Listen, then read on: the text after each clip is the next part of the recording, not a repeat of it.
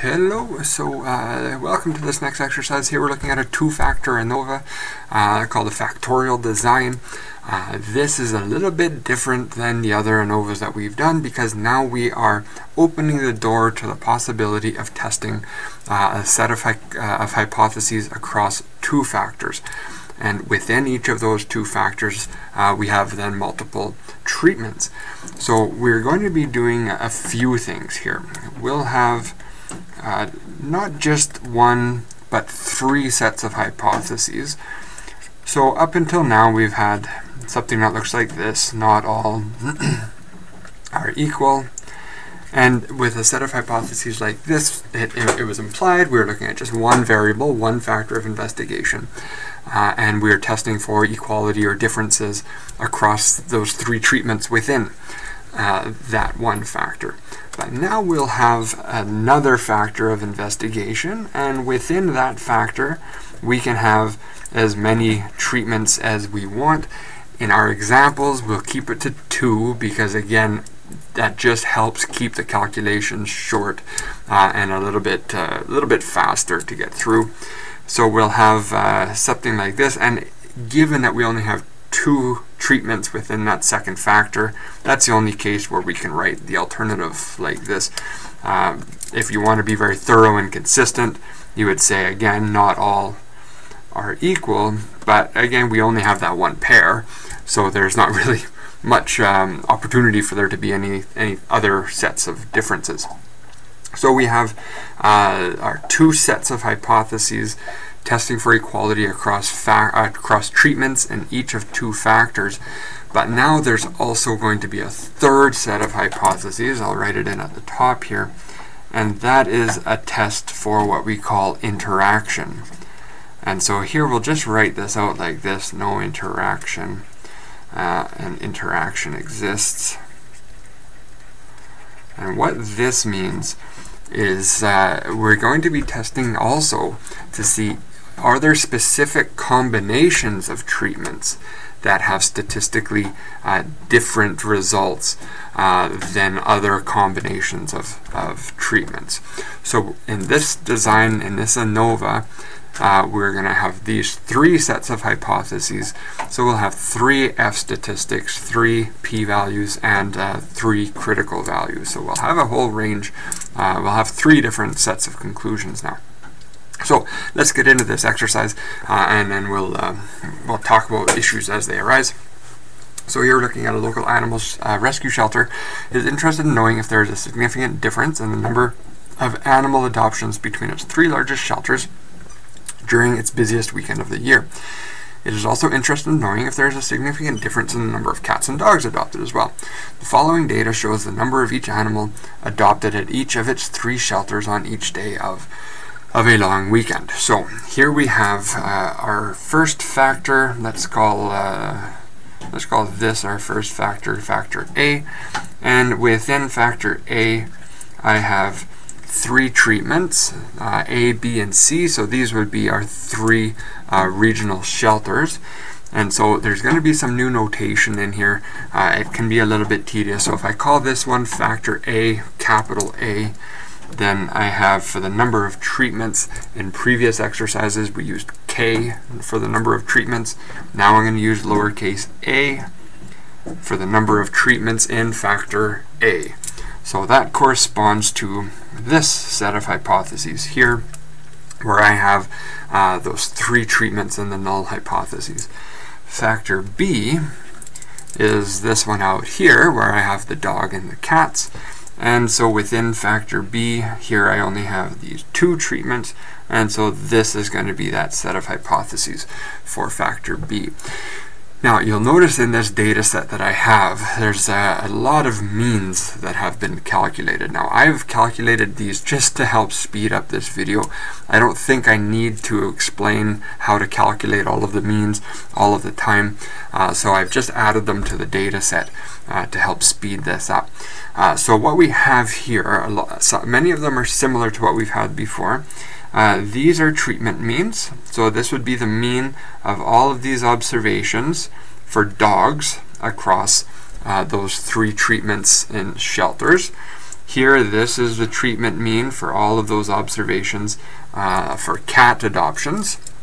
So we've got those treatment means across treatments in factor B. We also have treatment means for those treatments in factor A. So that's going to be the mean of these values here. I'm just excluding this one. It's all of these numbers, excluding those means. So those are the treatment means, just the means of the observations. These interaction means that I've got in here, these are the means that correspond to the average for the observations between two treatments. So let's say this one, this 3.0, this is the mean of these three observations. 1.3, that's just these three observations. 2.3, that's these three observations. And we call these, this is going to be R, which is equal to 3. R represents the number of observations per treatment combination. So for the number of dog adoptions in shelter A, I have 3 observations. The mean of those 3 observations is 3. For the number of dogs in shelter B, I have 3 observations, and the average is 1.3. Okay, so there's a lot of different means going on here. When you're dealing with a problem like this on an exam or something, what I would suggest you do is calculate the interaction means first, because each of those is just the mean of the replications, so it's the mean of the 3 numbers. And then for the treatment means, this treatment mean would be the average of these 3 interaction means, or, as is longer, and as I said before, you could take the mean of these 9 numbers, but it would be faster just to take the mean of these interaction means. This one too can be the mean of these interaction means. When you're calculating these treatment means for factor A, these ones here, that would just be the mean of these 2 interaction means. So there's some shortcuts in calculating all of these means. You can calculate them just from the raw data itself, but when time is an issue, I would suggest calculating the interaction means first, and then from there you can calculate the treatment means, and then of course we have the grand mean, as we've always had for any ANOVA exercise that we've done. Okay, so let's get started on some of the calculations here. The process is going to be very similar to what we've done before.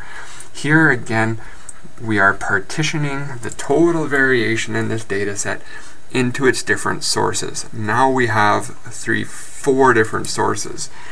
We have the variation that is due to treatments across factor A, plus variation that is due to treatments across factor B, plus variation that is due to interaction between those two factors, plus finally random variation in that data set. Can you hear that funny squeaking sound? I've got a dog with a teddy bear. It's one of her favorite new toys, I think. Okay, so if we go through the formula, I'll just write them out. Where can I write them out? I'll write them out up here, actually. So SST, again, SST, this is the total variation in that data set. Now this formula can look tedious because I have on my characters, I've got 3 subscripts now. So this, it's still just the difference between individual observations and the grand mean squared, but now we have this triple summation, which my students hate seeing these, because I have now 3 subscripts denoting different pieces of information. I is equal through 1 through A, so that's across treatments in factor A. J is 1 through B, and K is 1 through R. So that's just going across each replication. So what I mean, if I look at this observation in here, this would be observation 2. Change that, observation dog in shelter B, and it's my second observation, or my second replication. Alright, this one down here, this is observation dog, shelter C, replication 3. Okay, so again, there's just all of these different subscripts denoting its position within the data set. Oops. The calculation itself is no different from anything that we've seen before. It just looks more tedious. Okay, SSA, so this one is going to be similar again. Here we are looking at treatment means in factor A, and we are adding those up across all of those treatments in A, and we multiply it, as always, by the number of observations contained in that relevant treatment. In this case, we call it BR. Why BR? Well, in factor B, I have 2 replications, 2 treatments. I have 3 replications. So each of these treatment means here contains 6 observations. 2 times 3. So it's still the same calculation that we've done before. It's just the notation starts to look a little bit more tedious. Let's see, SSB. This is going to be very similar. We're looking at means across treatment B, differences from the grand mean squared. We add those up across all of those treatments in factor B, and we multiply it by A times R, which again is just the number of observations in that treatment. So this treatment mean in factor B, it contains 9 observations. Well, that's just 3 times 3. So again, same calculations, notation makes it look a little bit tedious. The next one, this is the one that my students like the least, I think. SSAB. Now this one here, we're looking at, we have our interaction mean, so this is IJ, minus the treatment mean in factor A, minus the mean in factor B, plus the grand mean, all squared. And this has a double summation. I equals 1 through A, J equals 1 through B, and we multiply it by R. So here we're looking at these 9 different interaction means. And so for this notation is simply saying, well, this mean here, let me pick this one. This is the mean for IJ, so it's in treatment A, in factor A, and it's in treatment cats, say AC. So this is the mean for treatment A in factor A, right? It's in this treatment, and it's in this treatment. So it's the combination of those 2 treatments that gives us that interaction mean. Okay, so now let's get into our calculations. We've got a big ANOVA here to fill. So this is going to be factor A. Let's put in the names actually instead of just SSA or SSB here. This is factor A is the shelters. So this is the shelter. In brackets I'll put A. Factor B, this is the animal, dog or cat. This is interaction. This is error. Oops, one too many R's in error. And this is our total. Now, once again, because we have so many factors, or so many treatments, we can no longer calculate SSE from the data. So I've actually cheated. I just have to bring it up on my other computer. Similar to our randomized block design, in order to obtain SSE, we are going to need to have SST. I'll never ask my students to calculate SST. It's too time consuming. So we can calculate SSE by the difference between all of these, minus SSAB. And then, of course, that information, or the SST is given to you, and so you can easily calculate SSE. So I forgot to put it on my notes, but I've got SSE, sorry, I have SST is given as 25.6. is my SST. So I'm going to have to add that into my SST is 25.6, and then we'll use that to obtain SSE in the end. Okay, so this video is already 15 minutes in and we haven't even started on the calculations yet. So let's get into that. That's probably going to add another 20 minutes to this video. These ones get longer. I'll completely understand if you want to fast forward all of these calculations, because I know it will be a little bit tedious, especially the interactions, probably the slowest one. So let's start with SSA. SSA.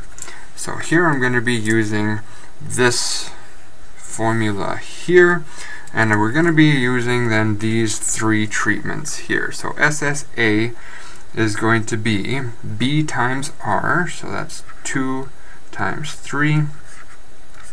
And now these three treatment means 366 minus 2.72 squared plus 183 minus 2.67 squared plus 267 minus, oops, I made a mistake right there. Just 272. 267 minus 272 squared. Okay, so let's get a calculator out here. There we go.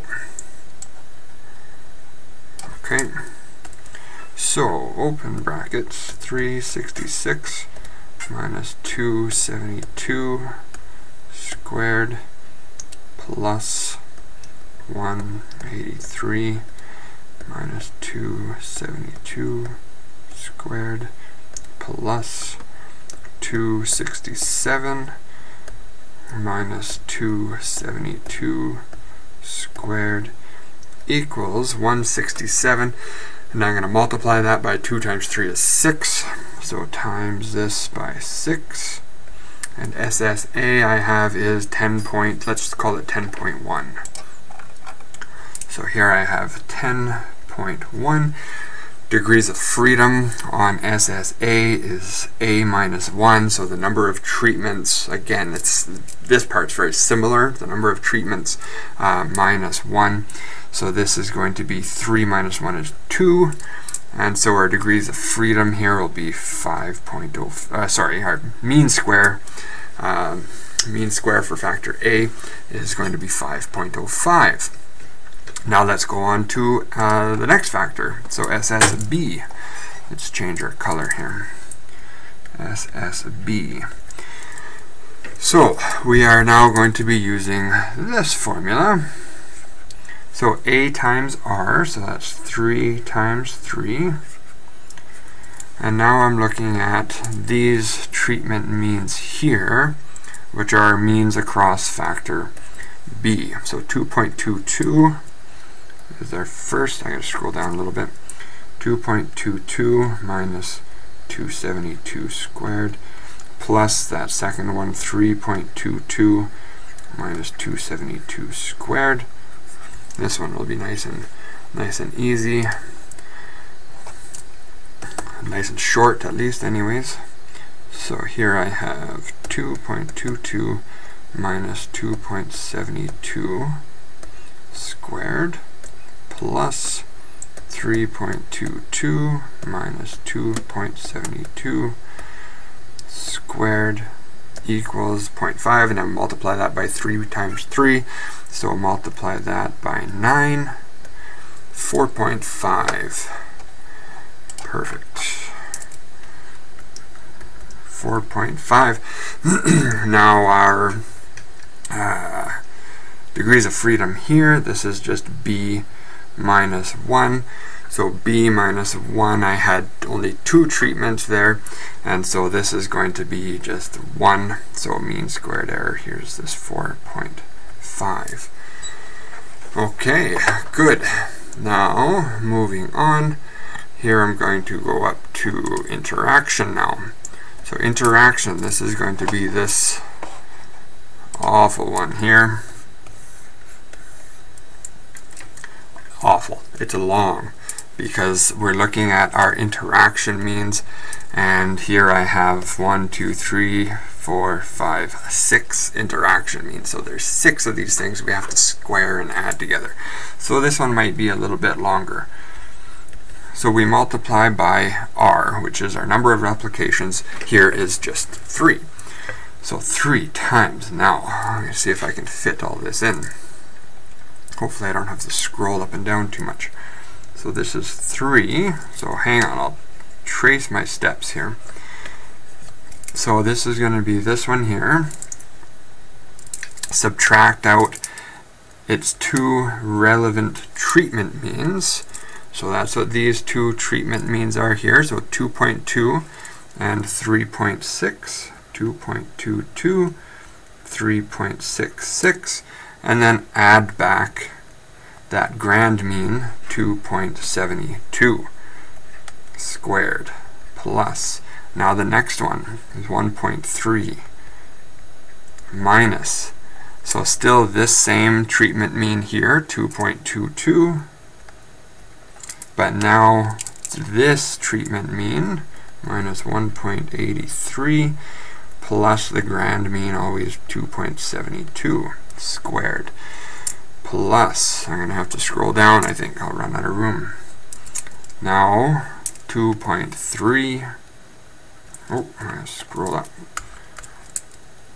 2.33 minus, now we're still in that same treatment in factor B, so it's still 2.22 there, 2.22, but now we're at this treatment mean, 2.67 plus our grand mean, 272 squared, plus, now we are down to these means here, so 4.33 minus, now this is our relevant treatment mean across factor B, so minus 3.22 minus, and this one here, 3.66 plus 272 squared plus 2 more still to go. So now we're up to this one, 183 minus 3.22 minus 1.83, where am I? Oh, I made a mistake. Sheesh, I don't want to do that. We're at this one here, 2.33. Let me just make sure I haven't. Okay, no, we're okay. 2.33 minus 3.22 minus this one, 1.83 plus. Now we're at the very last one here, this one, 3 minus 3.22 minus 2.67 plus 2.72 squared, and I just noticed back here I forgot to add in 272 squared. Oh boy, these are time consuming to calculate. And because they're time consuming to calculate, and I'm already 23 minutes into this video, I'm going to cheat because I happen to have the answers on my computer screen right beside me. So I'm going to cheat on this calculation because that'll take me far too long. Hopefully you can crunch through those calculations, and here I have it, 3.33. Sorry, that's not fair that I get to cheat, is it? And so here we have our degrees of freedom as r minus 1, number of observations, number of replications, minus 1. We had 3 replications, so I have 2 degrees of freedom, and 0.33 divided by 2 is 0.16 or 17, we'll say. Okay, we're doing all right. Let's fill in SSE now. So SSE, again, we're going to use this relationship right here that we have here. So I've already been given SST. We calculated the rest. Well, I sort of cheated on interaction, but we calculated the others. And so now I'm going to just pull up my calculator, and I have 25.6 minus 0.33 minus 4.5 minus 10.1. and I have 10.67 for our error. Now the degrees of freedom for error is a little bit different. This one is A times B times R minus 1. So the number of treatments in A times the number of treatments in B times replications minus 1. So I have 3 times 2 times 3 minus 1 is 2, so that's 3 times 2 is 6, times 2 is 12. So 10.67 divided by 12 to give us our SSE divided by 12 is 0.89. Okay, now just for completeness, degrees of freedom on SST is always NT minus 1, which is also going to be the same as adding up all of our degrees of freedom that we have above. So this is still going to be, this will be 18, 12, 14, 15, 16, 17, not 18. I have 17 observations, degrees of freedom 17. Okay, I hope everybody's hanging in there. This is going into a long video. We're going to be half an hour by the time we're done. So our F statistics now. Now we have 3 F statistics.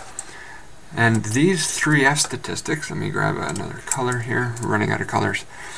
So I'll have F statistic on factor A is MSA, so that's mean squared for factor A, divided by MSE.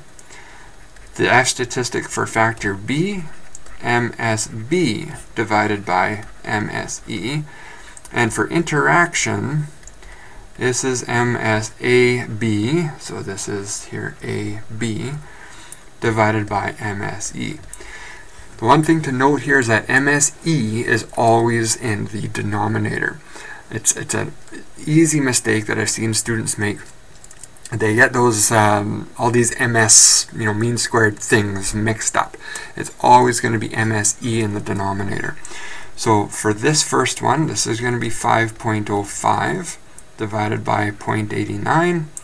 The next one will be 4.5 divided by 0.89. And the next one, interaction, will be 0.17 divided by 0.89. So if I get our calculator out, I stand corrected. This is going to be more than half an hour once I'm finished. So here's our first one, 5.05 divided by 0.89. So 5.67. There's 567. Our next one for MSB, 4.5 divided by 0.89 is also 5.05. Our next one is 0.17. Oops, what happened there? 0.17 divided by 0.89, so 0.19. Oops. Okay, so now we have our 5 test statistics, and now we need 3 p-values and 3 critical values. Let's get the critical values first. We'll do all of these tests at the 0.5 level of significance. Now we'll have 2 of our critical values will be the same, but one's going to be different. If we look at the critical value on the test across shelters, that one has 2 degrees of freedom. Let me grab my highlighter. This one has 2 degrees of freedom in the numerator, 12 degrees of freedom in the denominator. That's going to be the same as the critical value for interaction, which has 2 degrees of freedom in the numerator and always 12 in the denominator. For factor B, that one's going to have just 1 degree of freedom in the numerator. So we can't always assume that we'll have the same degrees of freedom for, the same degrees of freedom for all of our tests. They may, all 3 of them could be different. It's possible they're all the same, but we can't assume that they'll always be the same. So let's do the first one. So 2 degrees of freedom numerator, 12 degrees of freedom denominator. So here's, whoops. So here is 2 degrees of freedom numerator, And I think right at the bottom I've got 12 degrees of freedom denominator. Alpha is 0.05. And so if we track this down, so I have 3.885, and that's going to be my critical value for both 3.885 for both factor A and interaction, because those two both have 2 degrees of freedom in the numerator, and they all have the same degrees of freedom in the denominator. So the critical value now for factor B, so I have to go back to our F tables. Now I have still 12 degrees of freedom in the denominator, so my denominator degrees of freedom don't change. But now I have just 1 degree of freedom in the numerator. So now we're just going to come down this row, and here's that critical value, 4.747. So this one is 4.747. Might as well get p-values while we're looking at our tables here. So the first, let's go back one at a time. So the first one, 567, from a distribution with 2 degrees of freedom and 12. So let's look for 567 first, and that's in this 2 degrees of freedom and 12. So 567 is in between these two values. So that gives me a p-value in between 0.025 and 0.1. So this one has a p-value between 0.025 and 0.01. And let's, while we're working with that same distribution, let's look for this one, 0.19. So that's also in that same distribution, and 0.19, well, it's smaller than the smallest, so that p-value is going to be something larger than 0.1. So this p-value is going to be larger than 0.1. And finally, on the animal factor B, so this is a test statistic 5.05, and we're looking at a distribution with just 1 degree of freedom in the numerator, still 12 in the denominator, so that's coming back to this one here. And our test statistic was 5.05. 5.05 is somewhere just right in here. So that gives me a p-value right in here between 0.025 and 0.05. So here, this p-value is greater than 0.025, but smaller than 0.05. Okay, that's it. That's the complete ANOVA. My goodness, I'm over half an hour. I don't know how you've lasted this long. So now we can draw our conclusions. So if we come back up, our first test on factor A, we were testing across the equality of the number of adoptions across these 3 shelters, these 3 regional shelters. What was our conclusion? Our p-value is less than 0.025, so it's less than alpha. So on this test here, we can reject. We do have sufficient evidence to show that there is a difference in the average number of adoptions across these 3 shelters. I think this was just over a long weekend. So there's our first set of conclusions. The next one, again, our p-value is less than, oops, that was a horrible. They were less than 0.05. So again, that's less than alpha. And we can see up here for factor B then, we also reject on factor B. And so there is a difference in the average number of dogs and cats that were adopted across this long weekend. So we do have evidence to show that the average number of dogs and the average number of cats is different. The numbers adopted is different. So we rejected on both of our factors. If we look at interaction, our p-value there is greater than 0.1, so we do not reject. So for this one up here, we do not reject here, so we have no interaction, meaning there's no statistical evidence to show that there's any particular combination of treatments that is statistically different. So here we're looking at comparing across these 6 means. There's no statistical difference across those 6 means. Okay, so that's it. 35 minutes. My gosh, longest video ever, I think. So hopefully that all made sense. We can go through and apply the critical value approach to all of these tests as well. I won't go through it in much depth. Let's just look at these two here, for example, because they both have that same critical value, 3885. And here we can see 567 is way out here, so that one corresponds to a reject. And this one was 0.19, so that's somewhere way in here. And that corresponds to do not reject. So we can apply a critical value approach, p-value approach, either one of these is perfectly fine. So I hope that that all makes sense. It is a long and tedious process. I hope you don't hold any grudges that I kind of cheated on this calculation, and I just noticed this should be SSAB for that formula. It is long, it is time consuming. This video would be 10 minutes longer had I not cheated on that one. So again, hopefully you made it through this whole video. Thanks a lot for watching, and we're going to do at least one more. Okay, bye-bye.